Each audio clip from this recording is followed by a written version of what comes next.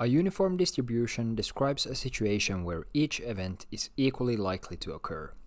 Therefore, graphs of uniform distributions always have a rectangular shape, because the likelihood of every event is the same. Rolling a dice is an example of a discrete uniform distribution, as each side of the dice is equally likely to show up. An example of a continuous uniform distribution could be what time the next bus arrives, when you know it arrives every hour, but you don't know when the last one left. Let's imagine this bus example and ask ourselves 4 questions. Number 1, what is the probability density function? Number 2, how do we draw a continuous distribution graph?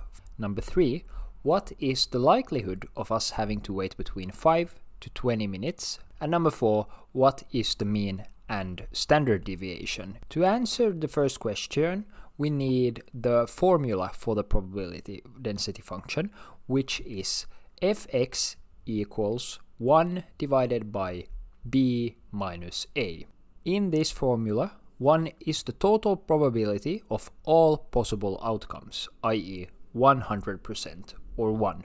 B is the upper bound, or the maximum amount of time we must wait, and A is the lower bound, or the minimum amount of time we can wait for the bus.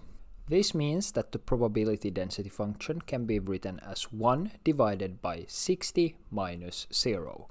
Moving on to the second question. To graph this, we will simply mark where points A and B are on the x-axis, and the point where the probability density function is on the y-axis. Then we draw a rectangle including all 3 points. In other words, the rectangle will include all possible events and their probabilities. Then for the third question, to find the likelihood that we will have to wait between 5 and 20 minutes for this bus, we'll simply draw a smaller rectangle in the same way.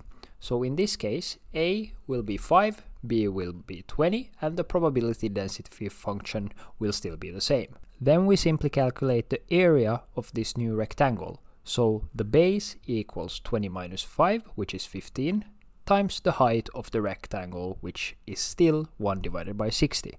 So 15 divided by 60 equals 0.25 or 25%. For the final question, the formulae for the mean and standard deviation are mean equals a plus b divided by 2, and standard deviation equals b minus a divided by the square root of 12. So if we plug in those numbers, we see that the mean in this situation is 30 minutes, and the standard deviation is 17.321 minutes.